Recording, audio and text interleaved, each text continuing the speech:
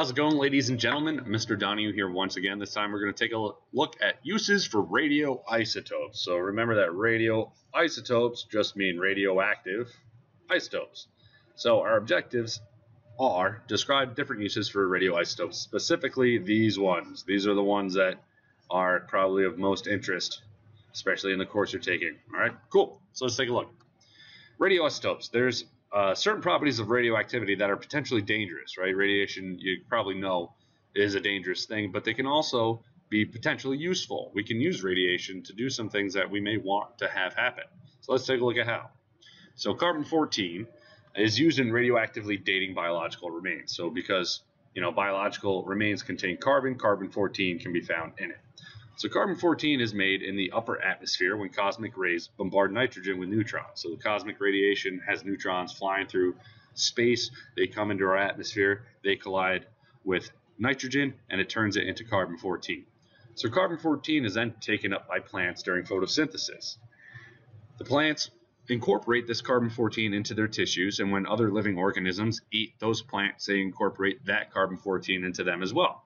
So once these organisms die, they stop taking in carbon-14. So they have this kind of steady state carbon-14 that they're living with, and when they die, they're not adding any carbon-14 to themselves. Carbon-14 decays, and we can take a look at how much carbon-14 has decayed to determine the age of the sample.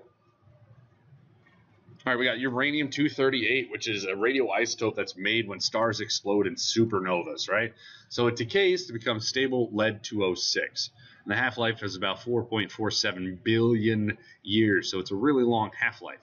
So the reason that becomes useful is because we can use uranium-238 and look at how much lead-206 it decayed into to determine how much time has gone by. If I have this much uranium-238 left and I have this much lead-206 made, you can see how much time has gone by, and you can use that to date and figure out how old some geological samples are. This is really helpful in rocks and stuff that it's going to be really, really old. We have iodine-131. So iodine-131 is useful in diagnosis and treatment of hyperthyroidism or thyroid cancer or other thyroid disorders. And the reason it's useful is because the thyroid needs a lot of iodine. So if we use radioactive iodine, it'll target that gland specifically more so than the rest of our organs in our body. So the thyroid is like a thermostat for the body's metabolism. The thyroid tells it, hey, speed up, slow down, burn up more energy, or slow it down so we can save it. And iodine is an important element used by the thyroid in order to do so. So it's selectively absorbed into that organ more so than it would be like our stomach or our brain or our kidneys. The thyroid needs that iodine. So iodine-131 is administered to the patient, and it'll be absorbed by the thyroid, and the radiation will kill any tumor cells if you have a tumor in the thyroid, as well as if you had like hyperthyroidism, it's going to weaken the thyroid cells, so it's going to slow down your metabolism, which will help account and negate the hyperthyroidism. So I-131, think the thyroid. Cobalt-60 is synthetically made, so this is a radioactive isotope that you won't find in nature. In order to get it, we got to make it. And it's used in radiotherapy for the treatment of cancer as well as food irradiation. So food that's been bombarded with radioactivity, you can kill any of the germs that are on the food, and the food itself won't be radioactive. It'll just be, kill any of the pests. And what I think is pretty cool about the cobalt-60 treatment is in this part right here, they have some cobalt-60 and it's shooting off radiation. Now normally if there was a tumor, say right here in the patient, if you just kept shooting the radiation in one direction, all of the tissue in the way is going to get damaged by that radiation as well.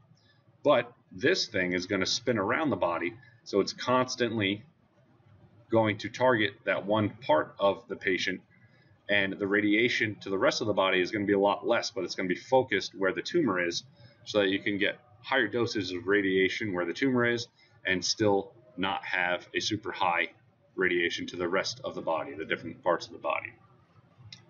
Technetium-99 is used in medical imaging and can be used to image blood vessels, the brain, and it can also be helped to find tumors. So those are the big things for technetium-99. So it's got a short half-life, which is good for keeping dosage low in patients. So you give them this radioactive stuff, will help image and find the tumor in the blood vessels, but you don't have to worry about it sticking around in the patient too long because it's got a very short half-life.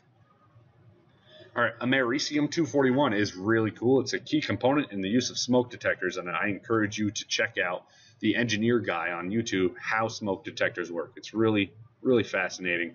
But basically, we have this source of radioactivity. It's giving off particles, and on the other side, we have a sensor. So if this is picking up radiation, everything is good. The alarm isn't sound. But when we get smoke going into the smoke detectors, it stops this radiation from going all the way through. The smoke detector goes, hey, what happened to that? There must be smoke in the way. Give off an alarm. Beep, beep, beep, beep. That's how smoke detectors work. Plutonium-239 is used almost exclusively in nuclear weapons. So yeah, here's an example of a plutonium bomb. They usually are more complicated with their construction. So making a plutonium bomb is usually more difficult than making a uranium bomb. But the plutonium-239 is usually, you can get it maybe easier in some breeder reactions and stuff. We got uranium-235, which is also used in nuclear weapons and nuclear power plants, and it makes up about less than 1% of natural uranium. So in order to use it, we have to enrich it. So if you've ever heard enriched uranium, that's what they're talking about. Uranium-238 is the most abundant the most abundant uranium isotope. It's about 99% of it, and it's not directly usable as a nuclear fuel, but it's usable in radioactively dating rocks and stuff. So to summarize, can you describe the different uses for radioisotopes, including cobalt-60, iodine-131, technetium-99, plutonium-239, uranium-235, uranium-238, carbon-14, and americium-241? I hope so, and if not, watch it again, take some notes. All right, okay, I'll see you in class. Okay, bye.